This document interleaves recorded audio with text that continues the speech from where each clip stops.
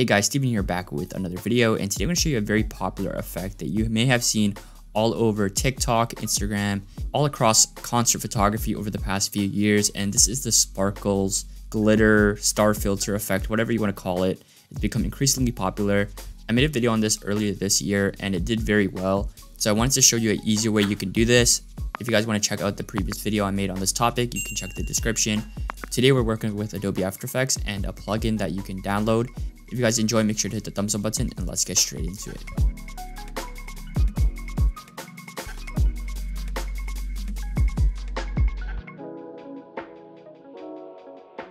So right here, I have a video of Roddy Ricch at a concert. You can do this with photos as well.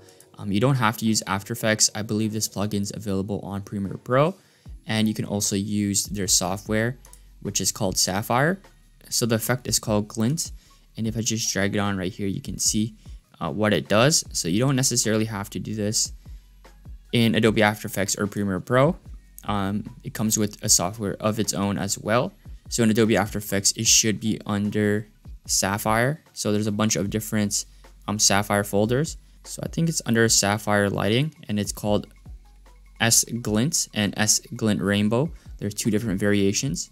So this is actually not a free plugin. It's actually quite expensive. You can see that a monthly subscription is $62. Obviously, it comes with more than just one effect, but it is expensive and people use this for movies and TV shows and stuff like that. So that explains the price. If you are a student, as you can see here, there's academic discount pricing. So you can get the Sapphire plugin that we're using for free with valid student ID. So all you have to do is you want to press request for a student license, and it'll bring you to this form. You fill in your name, the name of your university, and your address with a picture of your student ID and your class schedule. And then once they verify your eligibility, you'll be able to download what would be a $1,000 product. You can see if you click on new license, it costs $1,700. And obviously it shows the compatibility, After Effects, Premiere Pro. I'm just going to show it in Adobe After Effects just because typically when I do special effects like this, it would be in Adobe After Effects anyways. So all you want to do is you want to drag on S Glint. So off the bat, you can see what happens. You can see the effect.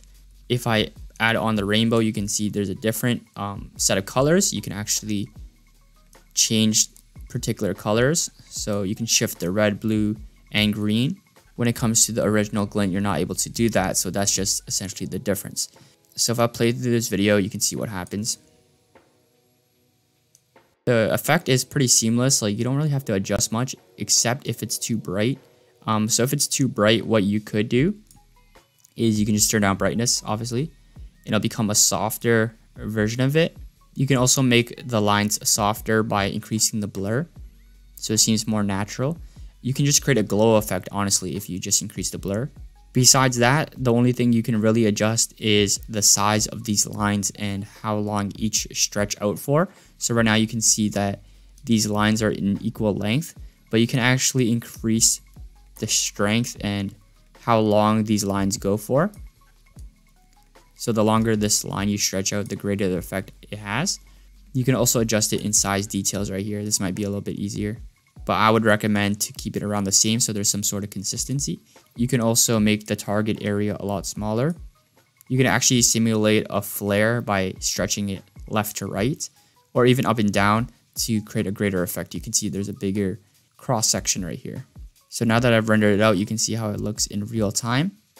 And you can see it's adaptive to when he moves and stuff like that. It's not just an overlay, which is great. And quickly, I'm just going to show you what the rainbow plugin shows you. So it's just a different variation. And to me, this would look more like a prism effect. If you were to put some sort of glass or some sort of kaleidoscope filter over your camera, this is what it would look like. So obviously, you can see more colors when you go through these. You can shift out certain colors. You can see how that looks like. So maybe even create a RGB split effect by doing something like this.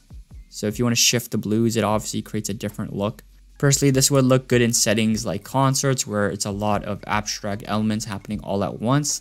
But in a more professional setting, I would recommend just using normal S Glint effect. If you guys enjoyed this video and would like to see more tutorials on other Sapphire lighting plugins, let me know in the comment section below, and check the description for a link to Sapphire. I'm going to link the student page as well as the product page. I'm also going to link Adobe After Effects. The entire Adobe suite, which includes all the applications, is 60% off for students.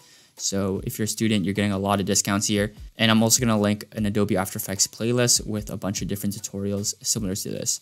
If you guys enjoyed, make sure to hit the thumbs up button. And my name is Steven, and I'll see you in the next one.